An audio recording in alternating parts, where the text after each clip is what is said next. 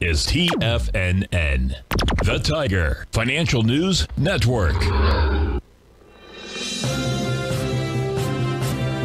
TFNN Headline News Update.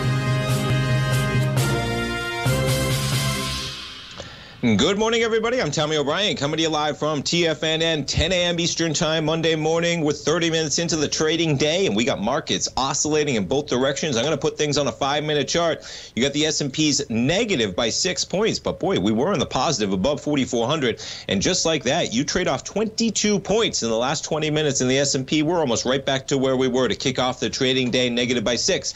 NASDAQ had quite a spike as well. We get up to a high in the NASDAQ just in the first 30 minutes of trading of 13,932. We trade off about 100 points just that quick, and we're catching a little bit of a bounce. NASDAQ 100 negative by 40. Dow positive by 7, but check out the sell-off there as well. We spike higher right on the open at 830. You trade up 225 Dow points out of the gate, and just like that, we give up about 150 of those points to the upside.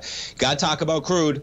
We make a high of 108.07 this morning. We're trading at 107.81. Gold is trading higher as well. We were above 2,000. We're right now trading at 19.97 in gold, and we jumped to notes and bonds. We got a little bit of negative price action right now. You're negative by 3 ticks at 129.27. We have a 10-year yield approaching not one. Get that out of my head. 10-year yield approaching 2.84%.